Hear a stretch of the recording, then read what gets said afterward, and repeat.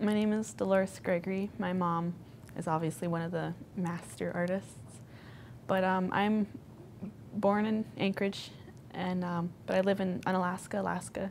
Currently, right now, I guess you can say I live in Fairbanks, Alaska, because I'm going to school at UAF, but I still call Unalaska home. It's always going to be my home.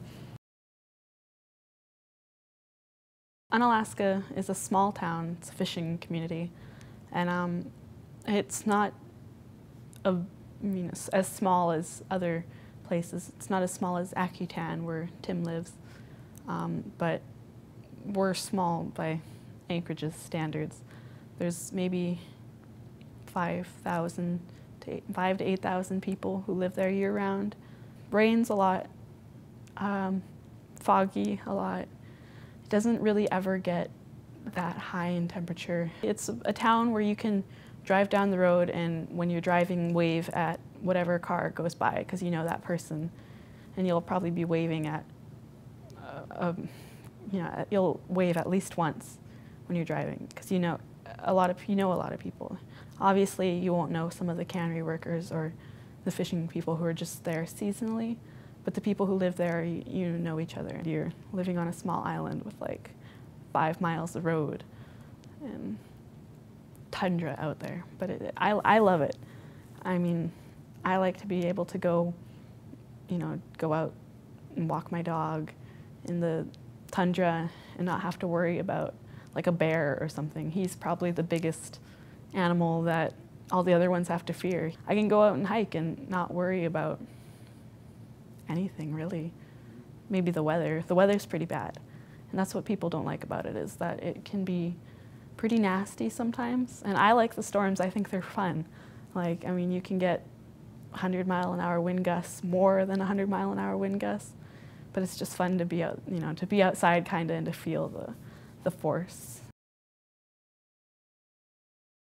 They have culture camps back home in the summertime, and I think the earliest you can start is like 4th grade or something. And so I started when I could, but before then I would go with my mom and tag along, I guess. I would always try and learn everything I could, and so as soon as I started to go, when I was old enough to actually attend it, then I went every year until I actually started teaching a dance class because they weren't going to have it one year. And I heard about it maybe the week before the camp actually started. My mom told me, and I was kind of upset, so I went and told them with another friend of mine. We were in the dance group. We're like, well, we can try and teach it if you want. And so I guess that's where it started. I've always been doing it every summer, and I just started teaching a couple years ago at the Anchorage Culture Camp too, off and on, and mostly apprenticing. There's not many people who are interested in it. I mean, people will say they're interested, but they will say it, but they won't really act on it, I guess. I really only do it whenever we have like a class or something, or time set aside. Otherwise, I don't find time to do it. I'm in a dance group back home, and I had a regalia. I made it at the Sandpoint Culture Camp, but I made it like 6 years ago maybe, and so I had to expand it this summer because I couldn't fit it anymore. And I'd find my, I'd sew just whenever I'd sit and watch TV and sew. So I guess that's kind of traditional, working with the leather needles and furs whenever. But otherwise, people don't really act on it unless there's a camp going on. I guess you can say I've grown up with it. Since I can remember, my mom has always been working with the Bentwood hats, and it's just always been a part of my life. I remember being too little to go to the culture camps to actually participate and make a hat, but I would still try, and sometimes, they would give me a little piece of wood and clamp it down and set me down and give me probably one of the dullest chisels that they could find and let me, go to town on the piece of wood. It's a lot of work to do it. I know after a couple of hours of chiseling your hands, or even just a couple, 10 minutes, 10, 20 minutes of chiseling, my hands will get sore and I have to stop and, flex them. And I've gone through a hat just recently, like in the past, you know, I put a hole in it basically, and I got so mad because I was rushing and I realized I needed to slow down, but then I went through it again. It like completely took a piece off, and it was just, I started another piece of wood and I told myself to calm down, slow down, and take it slower because it's not a race or anything.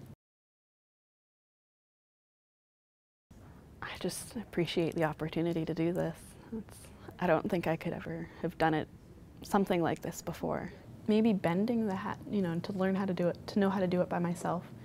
Usually I'll tell my mom, I want to do this by myself. I want to bend a hat by myself, and she'll start to let me, and then she'll end up eventually taking over, like I'll be doing it too slow or something. And she let me do it by myself this time, and it was nice to know how to do it. And I mean, it's only the second time I've ever really actually tried bending a hat, and it's nice to know, to learn you know, how it feels and everything. And then the wood that I was working with, it had like a weak point in it, so I knew after I'd carved it out that it was going to crack. And I'm learning now how to mend it, because I mean, you're not going to throw it away. You spent all that work on that piece of wood, so why throw it away? So I'm learning now how to mend a crack. It was fun to, I guess, try and teach some or explain to some of the people who would come in to see what was going on. So it was just nice to be looked at like I actually do know something. I think it's important to learn my culture so I can hopefully try and pass it on when I'm older and not other people aren't around to do it. Somebody has to, and I've realized, I've saw that there's not that many kids out there that are gonna end up passing it on or even bother learning it, so I figured I should at least try to make an effort to do something so it doesn't die out completely. I see myself, I would love to work with my people, with my culture, you know, educating people, promoting, I guess. It's kind of ironic too, because I'm pretty shy. I'm not a person to go out and make a bunch of different friends, so it's a little bit of a push, I guess, for myself to do all this leadership stuff and, you know, to get involved. A lot of my classes, you know, my business classes, they would say, you know, you gotta discuss a lot, and it's like I don't really open up if I don't know many people, so it's a little difficult, but in order to reach my dream, I guess I gotta do it.